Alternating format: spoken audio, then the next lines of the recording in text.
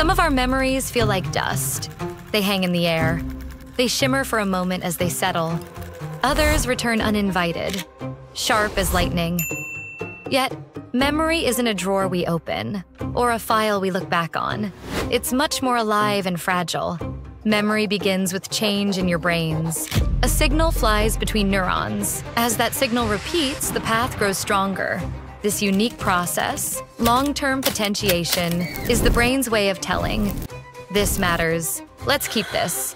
A physical trace carved into the cell's intricate networks. At the heart is the hippocampus, a very small curved structure embedded in the temporal lobe.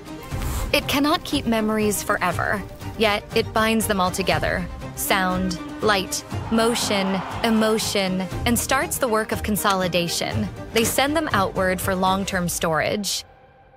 But not every moment are equal. The amygdala, the emotional alarm bell of our brains, collaborates with the hippocampus to tag specific memories, particularly the ones that make us truly feel.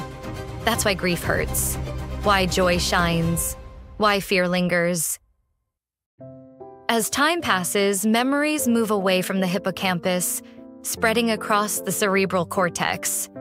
In the sensory areas that first harness the experience, a memory of a face lives in the visual cortex, a voice we hear in the auditory cortex.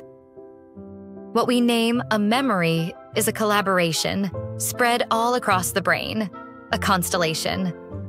At the same time, memory is malleable. Each time we remember something, we open it, we change it.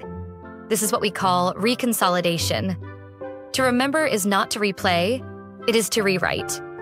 We don't simply remember the past. We layer it with the present. New emotions slip in. Past details fade away.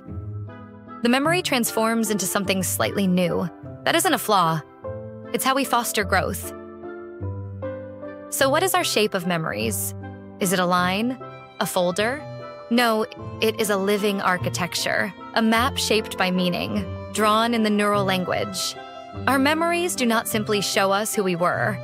They help shape who we are and who we are still becoming.